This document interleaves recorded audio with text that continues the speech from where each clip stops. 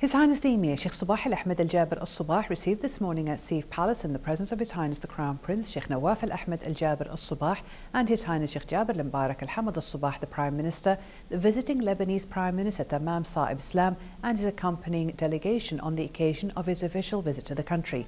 They discussed bilateral ties, issues of common concern and the latest regional and international developments.